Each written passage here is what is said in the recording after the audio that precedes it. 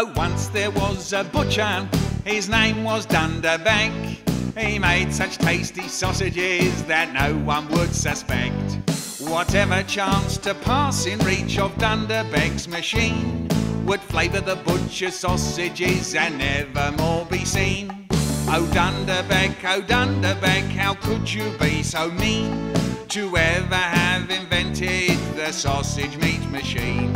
Now long-tailed rats and pussycats, scrawny, fat and lean, they'll all be ground to sausage meat in Dunderbeck's machine.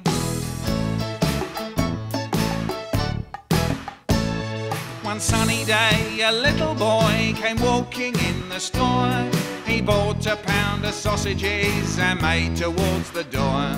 Then he began to whistle, he whistled up a tune. The sausages, they jumped, they barked, they danced around the room. Today the thing got busted, the darn thing wouldn't go. And Dunderbeck, he crawled inside to see what made it so.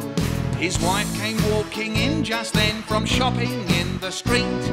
She brushed against the starting rod and Dunderbeck was meat. Bang!